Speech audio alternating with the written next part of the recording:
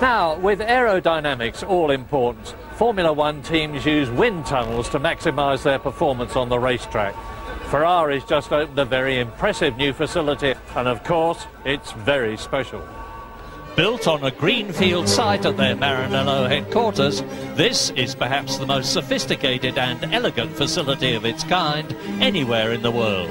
At the heart of the tunnel is a huge fan, 5 metres in diameter, which produces an airflow equivalent to 125 miles an hour.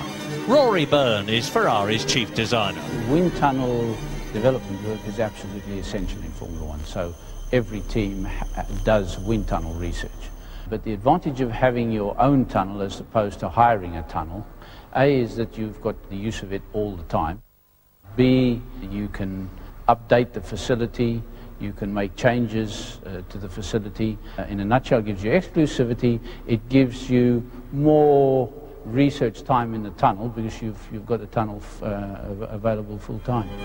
The car is in fact a 65% scale model of this year's Ferrari. It sits on a rolling road powered from below, while smoke streamers and sensors on the car provide feedback to the engineers. It's like all experiments. You need constant conditions. You need a constant set of conditions in which to develop.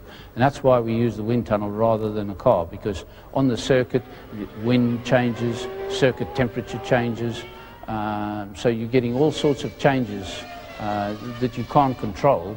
And those really prevent you doing the sort of experiments we can do in the wind tunnel on the car, because we're looking for very small improvements. I mean, improvements of the order of 1%, improvement in aerodynamic efficiency is a significant improvement, and it's quite difficult to get that level of repeatability on an experiment at the circuit on the car.